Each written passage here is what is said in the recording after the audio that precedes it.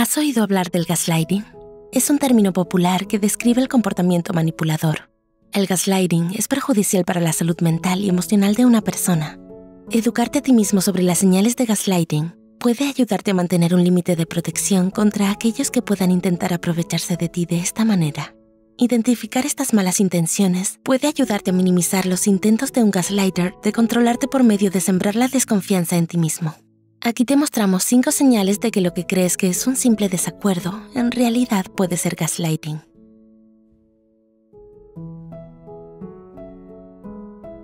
1. Invalidan tus sentimientos. Es normal que los desacuerdos causen angustia emocional a todas las partes involucradas. Sin embargo, si descubres que alguien hace comentarios como «estás siendo demasiado sensible» o «eres muy débil», cada vez que expresas tus necesidades, tómalo como una posible señal de que el gaslighting puede estar involucrado. Los gaslighters no tienen en cuenta tus emociones y opiniones, porque su objetivo es moldear la realidad para que se ajuste mejor a sus necesidades. Al convencerte de que tú eres el problema en lugar de ellos, se deshacen de la necesidad de asumir la responsabilidad de sus propios malos comportamientos o defectos.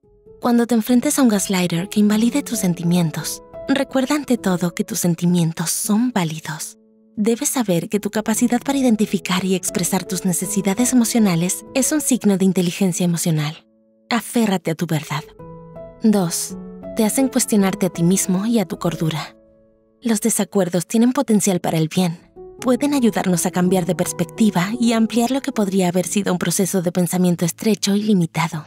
Sin embargo, un gaslighter no solo te dejará peor, sino que creará sentimientos de duda dentro de ti que perdurarán mucho después de que termine la conversación. Observa cómo te sientes después de la conversación. ¿Sientes que tienes más claridad o te sientes menos seguro de ti mismo y de la situación en general? Los gaslighters pueden manipular la percepción que tienes de ti mismo al hacer comentarios hirientes sobre tu inteligencia, capacidades de memoria o competencia, lo que luego les permite lavarte el cerebro para que pienses que su percepción es más precisa. Ponle fin a esto, ya sea desvinculándote por completo o negándote a reaccionar a sus palabras y manteniendo un fuerte sentido de tu identidad. 3. Pretenden hacerte sentir pequeño. Entrar en desacuerdo con el objetivo de obtener una mejor comprensión o encontrar claridad a menudo puede beneficiar una relación. Por otro lado, el propósito característico de un gaslighter es hacerte sentir pequeño, infravalorado y solo. Descubrirás que sus palabras y frases se usan de una manera maliciosa, que pueden beneficiarlos al mantenerte mentalmente donde ellos quieren que estés y causarte daños graduales, tanto mental como emocionalmente.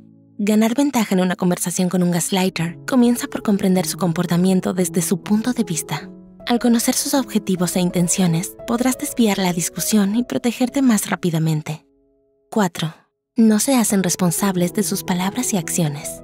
Después de un desacuerdo, no es raro que todas las partes involucradas se disculpen y rindan cuentas. Los gaslighters son la excepción. En lugar de asumir la responsabilidad por las formas en las que te han lastimado o admitir sus fallas, es más probable que mientan y hagan declaraciones como «Yo nunca dije eso» o «Tu memoria es terrible, nunca dije semejante cosa».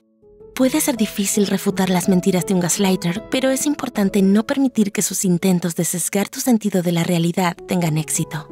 Si puedes desacreditarlos verbalmente, hazlo con un fuerte sentido de convicción.